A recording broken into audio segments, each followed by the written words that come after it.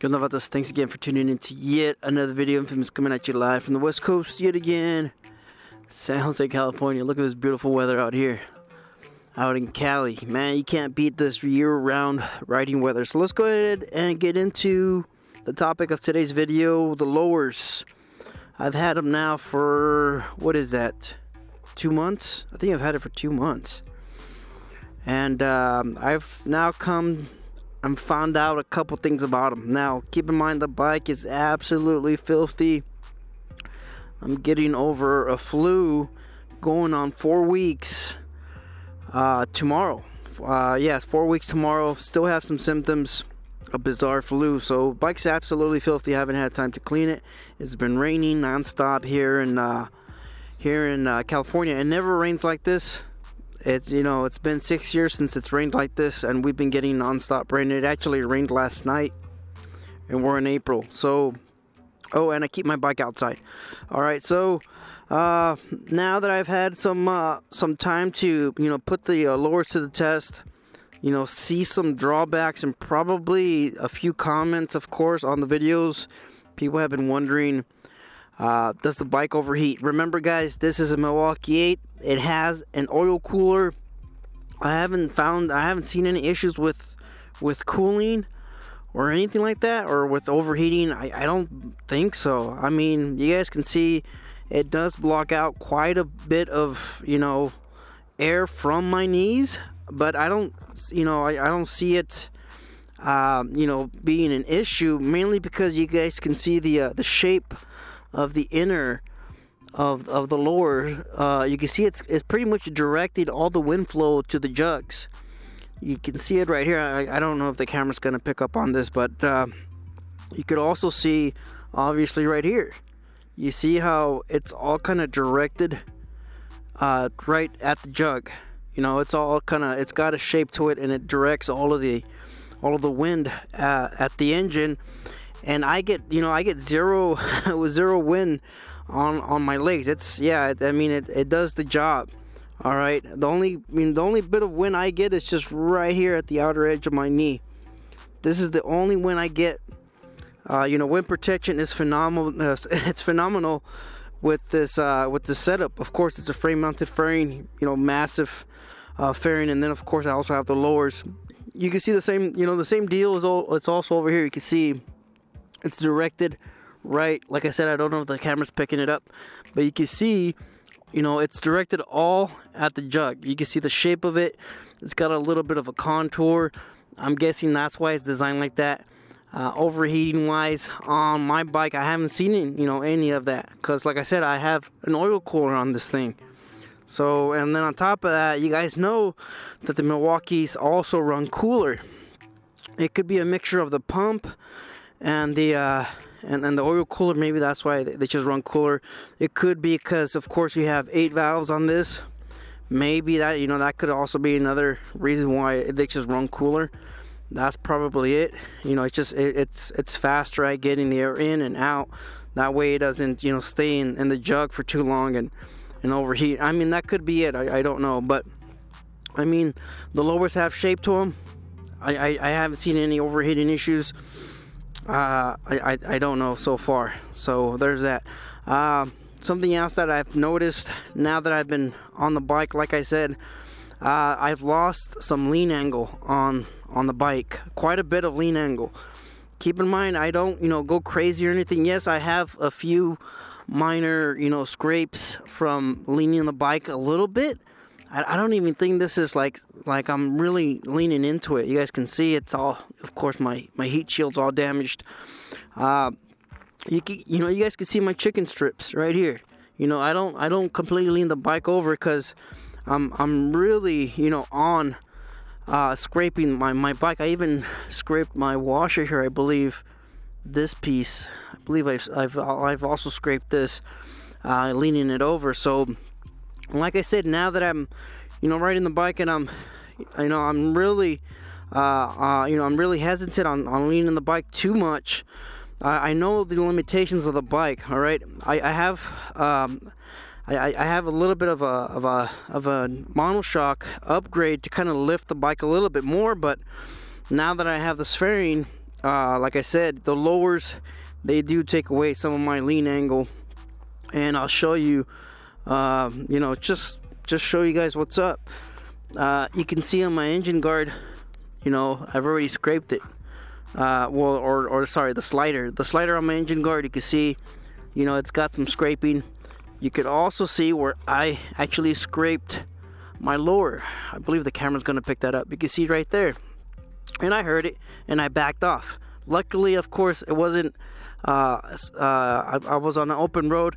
I didn't have to, you know, just keep on grinding it and just say F it. You know, it is what it is. But I was able to kind of back off a little bit. But you can see I scraped my lower there. You know, it is what it is. You can see it also right here on my foot peg. I also scraped that as well, and I don't think I leaned it, you know, that much. So, you know, if it's on my bike, you know, we lost some lean angle. So keep that in mind if you're looking at lowers.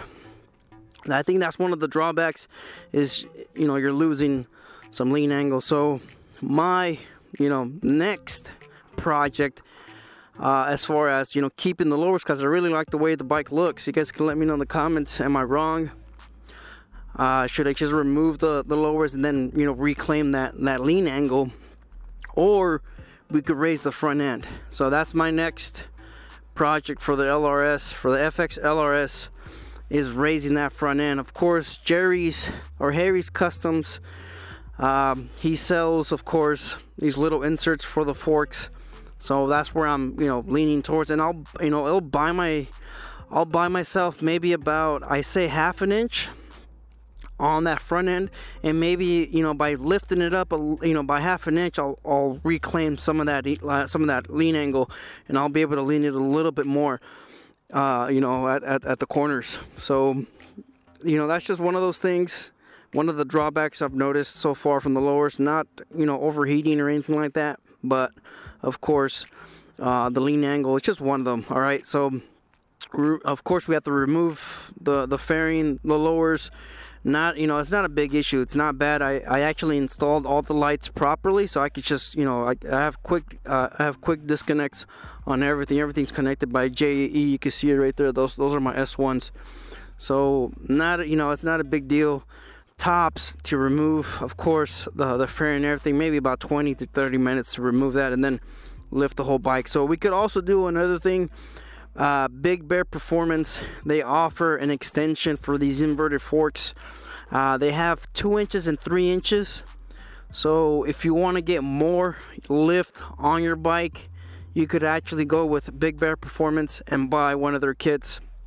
Like I said, you'll buy an extra 2 inches or whatever you decide to buy. They have, like I said, they have 2 kits, 2 inches and 3 inches, a 2-inch rise on the front. You know, that's huge, or that's gonna completely alter the way the bike feels.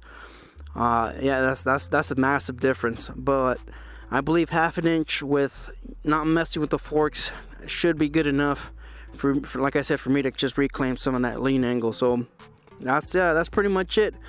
As far as, you know, the post on Facebook about the lowers, I've been seeing some stuff about the lowers being, you know, different or not identical, and they're not identical at all. One's a little bit longer than the other one. I believe the one on the right side is just a tad bit shorter because, of course, you have your air breather and you have your exhaust. You can see how close this is. You know, it's about, you know, I say it's about a 1/4 inch to 3/8 of an inch right here. It's really close. It doesn't touch my exhaust. I believe, yeah, there's just slightly different. You can see it on this one, it's slightly longer, and that side's just slightly shorter, so they're not identical. I've been seeing some of the posts about people complaining of how the lowers are not the same. They're not. All right, you have one on the right side, you have your air filter, your exhaust, and then of course you have the left side, you don't have anything, you know, there. Something else that I came across as far as, you know, riding the bike, my feet, they do knock into the lower on this side. All right, it's unfortunate. You know, you can see it even just having my tennis shoe here, you can see that, you know, my foot's already banging up. So what I tend to do when I'm riding the bike is lean my foot out like this. So this is typically how I ride, you know, my bike, having my foot angled and not having it, you know, bump into the lower all the time. So I don't think it's a big issue, but you know, just something to note. This side does, you know, it does hit my foot quite a bit. I believe this side I haven't had any issues as far as clearance. You can see my foot fits in right in the pocket perfectly. I haven't had any issues, you know, as far as trying to kick out or anything. Not much. Here, let's see. Yeah, you can see it's a little bit, but you know, it's like perfect with my foot. I wear size 9.5, so depending on your foot, you know, your foot size, I think anything above 9.5, you'll probably start, you know, banging into your lower on the right side and on the left side. So if you have a big foot, if you have a big foot, you might be, you know, running into a few issues. Of course, you could trim the lowers. You could also move the lower a little bit towards, you know, the front of the bike.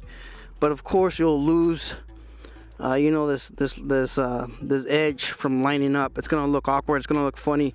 My lowers are actually slightly forward, you know, because of that. For that reason, and you can see it.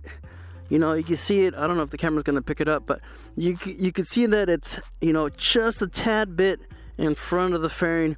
I say about, you know, like a 1/4 inch. You can see that the edge doesn't really match on both of the sides, and that's, like I said, that's just because you know, I'm trying to move these a little bit away from my feet. You can see it on this side. They're identical on both sides.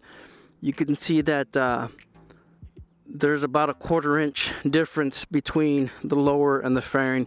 They're just slightly forward away from my feet because of course the clearance from the foot controls and the lower. So there's another, you know, potential issue that you might run into, you know, foot clearance and lean angle. That's, you know, those are the only cons. You guys cannot weigh that.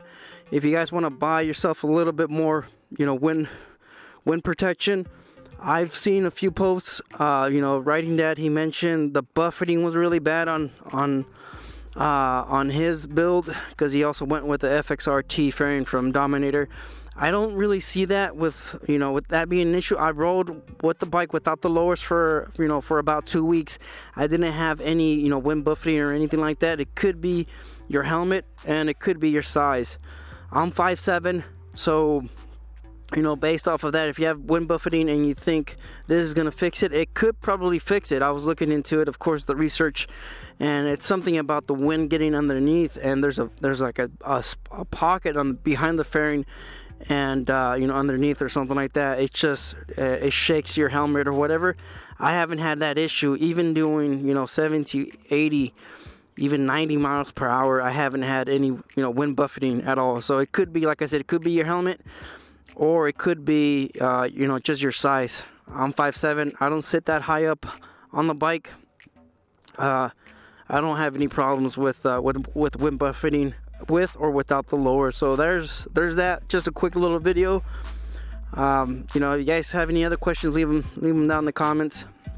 You guys just stay out there, stay safe, don't believe everything real life's risk. Get out there and ride. Later.